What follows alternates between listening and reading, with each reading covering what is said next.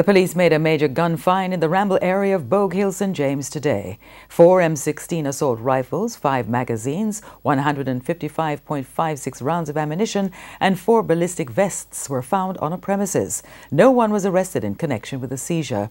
Head of the Strategic Operations under the state of emergency in St. James, Assistant Commissioner Elan Powell, said in recent days security operations have been increased not just in St. James but nearby parishes as well.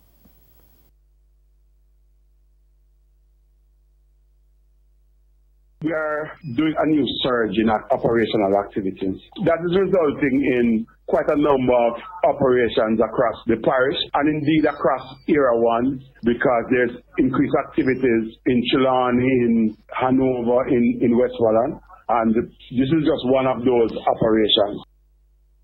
A release from the office of the Prime Minister this afternoon cited today's gun find in addition to the 7 murders in Westmoreland on Tuesday as examples of clear and present danger armed criminal gangs and dons pose to the national security of Jamaica and justification for the state of emergency.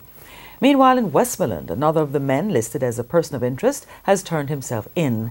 He's Tevin Tomlinson, otherwise called Nandi, of a Stirling district, Grange Hill, in the parish.